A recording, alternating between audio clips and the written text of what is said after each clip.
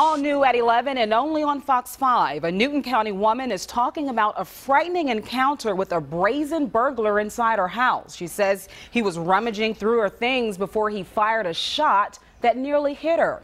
Deputies now desperately want to get that man off the streets. It's terrifying.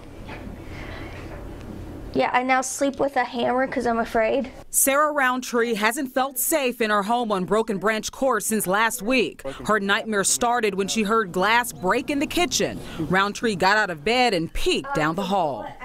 There was like this loud bang, and this side of my face started hurting. The bullet went straight here, missing my face by a couple inches, and went straight through here. They actually had to pull the bullet out of the door frame right there. She says a man in dark clothing ran off.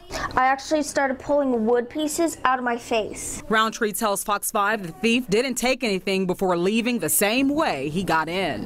The window was broken, and I was looking around, and right about there was an unshot bullet. She didn't do anything that any one of us wouldn't do.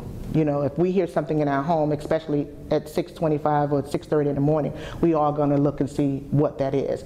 But I will tell people, you know, lighten up your house. Put lights around your house on the outside. Newton County deputies need your help tracking down the burglar. If they know anything about this, to come forward, they can contact us through our Facebook, through anonymous tip line. Well, no matter the time of day, apparently it doesn't matter.